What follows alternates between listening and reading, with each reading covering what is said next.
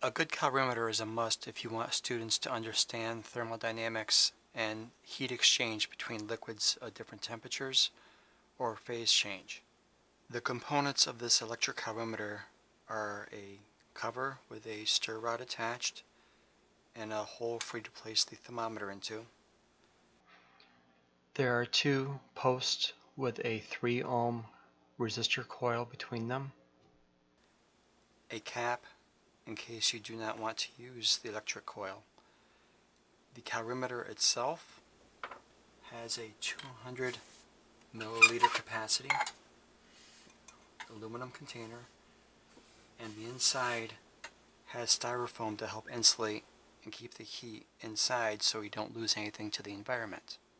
If you want to do a simple combination of hot water and cold water, you can simply remove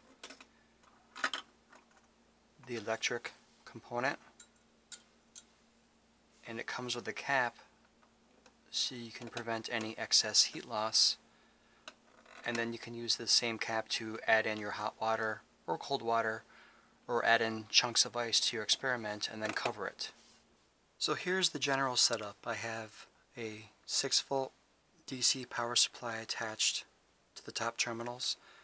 Just to make the display a little easier, I have a digital thermometer probe submerged in there. Okay, I've turned on the power supply and you can see that the temperature is increasing as the heat and energy from the coils is increasing the temperature of the water.